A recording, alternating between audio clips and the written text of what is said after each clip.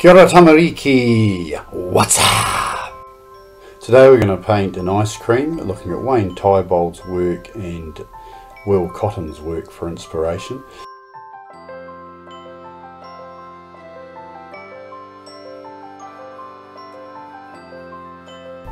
Once we've sanded the yellow oxide gesso, we then use a damp rag to rub the black and yellow oxide paint across.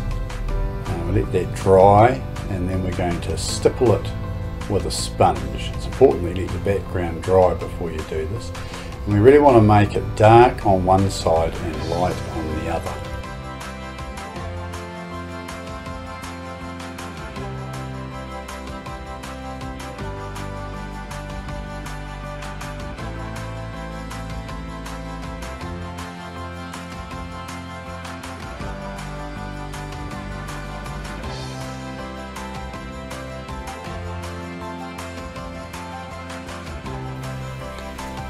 When this is dry, we want to transfer the work using carbon paper, transfer paper, and you can adjust it at this point, so you might want to rearrange some parts of the drawing to make it more balanced.